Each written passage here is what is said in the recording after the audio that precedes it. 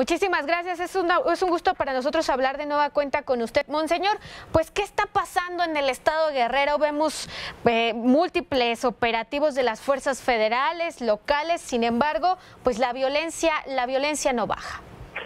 Sí, desgraciadamente la violencia va aumentando y yo muchas veces he dicho, y en boca del mismo secretario de gobierno, hay este vacío de poder en muchos lugares donde las autoridades no han sido capaces de llegar a estos lugares y entonces la delincuencia ha hecho de las suyas. Desgraciadamente siguen los asesinatos, siguen los secuestros, siguen las extorsiones. Es una situación que estamos viviendo casi de ingobernabilidad. Claro. Monseñor, usted ha tenido, lo ha hecho público, ha tenido contacto con algunos miembros de la delincuencia, ha mediado incluso en algunas comunidades del estado. Sí, ¿existe la posibilidad de que se esté dando una unión de cárteles en la entidad? Bueno, eso también es posible que se den. Yo dijera, mire, por ejemplo, le hablo de mi diócesis, Chilpancingo y Chilapa. Claro. Lo que es la sierra, hace aproximadamente unos 5 años, un sacerdote logró unificar a todos los grupos de la sierra. Después vino diferencias cuando la muerte de los Beltrán Leiva, entonces hicieron varios grupitos. Y ahorita de nuevo hay esa tendencia de unificar estos grupos y sobre todo que se respeten los territorios, que se respeten las actividades de cada quien. Yo de Acapulco, yo desconozco mucho, no me he metido mucho en Acapulco, pero yo creo que si ellos, es difícil, imagínese usted, claro, que tiene unos 5 o 8 perros bravos, métalos a un lugar a ver si pueden convivir. Claro. Es difícil, pero muchas veces la adversidad los hace que se unan. Por supuesto. Desgraciadamente. Monseñor, muy buenas noches, los saluda con gusto Lupita García Girón. Usted, bueno, hablando de los encuentros que ha tenido con grupos de la delincuencia organizada, ¿han funcionado estos encuentros? Bueno, definitivamente sí han funcionado. Yo tengo muchos ejemplos. Yo en Semana Santa les decía que tuve que hablar con un personaje para que les dieran el agua y la luz a un pueblo que se llama Pueblo Viejo, que se los había quitado otro cártel, ese pueblo, y en venganza les quitaron la luz. Fui a hablar con ellos y se las dieron. Luego, un poquito más a la derecha, un municipio que se llama Tlacotepec, el pueblo de Tlacotepec. Ahí les habían quitado la gasolina. Me habló el presidente y otras personas. Otra vez hablé con este personaje, les dieron la gasolina. Vamos a ver, acá en Chilapa, hace unos 6, 8 meses, estaban matando a los choferes de las urbans, esas camionetas. Y entonces yo logré hablar también con este personaje, otro distinto, llegaron a un arreglo con los dueños de las combis y afortunadamente ahorita el servicio está funcionando. El último caso que yo les pongo, ahora para las elecciones, vinieron varios candidatos políticos y de todos los partidos. Vinieron a verme a que hablara con esos señores de los cárteles, que les permitieran desempeñar en paz sus campañas políticas.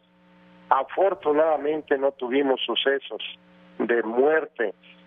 Esos ejemplos simplemente yo se los digo, claro, que funcionan, pero siempre que haya seriedad, corresponsabilidad, que haya este acercamiento con ellos, porque yo creo que sí ceden, porque saben el trabajo que estamos haciendo como iglesia, los sacerdotes, los catequistas, llueve, truene, lo que sea, la iglesia está con ellos, camina con ellos, y también esas personas pues tienen su corazón y también tienen sentimientos, no es pura maldad pura.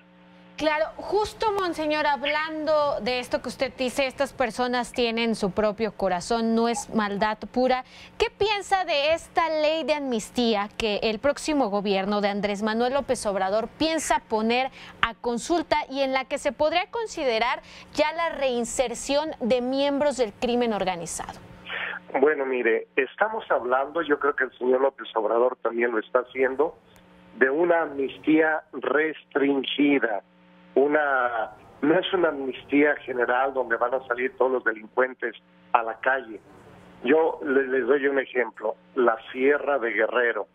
Aquí los niños de que son pequeñitos están metidos en la cultura de la amapola. Yo les llamo campesinos a esa gente que cultiva la amapola para recoger la goma de opio. Sí. Yo no les podía llamar criminales porque ¿qué crímenes están cometiendo? Sembrar la amapola, pero si lo están haciendo por necesidad y si a esas personas beneficia esta ley de amnistía restringida, yo creo que se debe aprobar. También, bueno, como obispo, yo les puedo decir, ¿qué dice Jesús? Yo he venido a buscar a los pecadores, no a la gente sana. Yo he venido a buscar a los enfermos, no los que no tienen la necesidad. Entonces, en ese sentido, yo creo que incluso personas que se quieran reintegrar a la sociedad normal y que se les dé oportunidades de sobrevivir, yo creo que a ellos se les puede aplicar esta amnistía restringida. Porque muchos políticos y gente malintencionada se rasgan las vestiduras diciendo que van a salir todos los maleantes de las cárceles. Ya lo explicó la nueva secretaria de gobierno que está propuesta, la señora Olga, está diciendo que no a todo mundo, sino a ciertas secciones de la sociedad van a ser los beneficiados. Entonces no se vayan con la finta que van a salir todos los narcotraficantes de la cárcel. Claro. Yo creo que asesinos, secuestradores, gente que ha hecho mal, pues se le tiene que aplicar la justicia. Claro, Monseñor, y en este sentido, ¿usted podría participar, estaría abierto a participar en estos foros de pacificación del país que estaría convocando en los próximos meses el próximo gobierno de Andrés Manuel López Obrador? Yo estaría dispuesto, por ejemplo, a participar de la experiencia que yo tengo en mi diócesis, en Guerrero, porque debemos entender que cada estado, los cárteles son distintos, los narcotraficantes son distintos. Claro. Y entonces yo conozco a los cárteles aquí de mi diócesis y yo puedo hablar de ellos y ahí es donde yo pudiera participar si me lo solicitan. Por ejemplo, hay una regla de oro, sí. Es dialogar y, como yo digo, vernos a los ojos, escuchar las razones de los demás. ¿Por qué ese comportamiento? Y si yo digo, estas gentes se dedican al cultivo de la amapola, ¿por qué no han tenido otra oportunidad? Se les ha negado la cuestión educativa, el desarrollo social, los hospitales o las clínicas en la sierra no hay médicos, las escuelas están cerradas.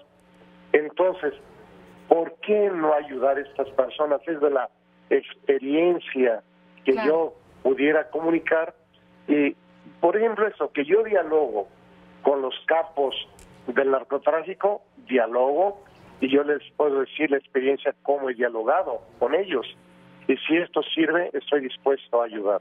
Muy bien, Monseñor Salvador Rangel Mendoza, le agradecemos esta comunicación. Esperamos tener más contacto con usted porque uno de los foros precisamente se va a llevar a cabo en Iguala, así que seguramente lo llamarán y ahí estaremos al pendiente, Monseñor. ¿Cómo no? Saludos para todos, bendiciones. Hasta luego, buenas noches. Muchísimas gracias, un abrazo.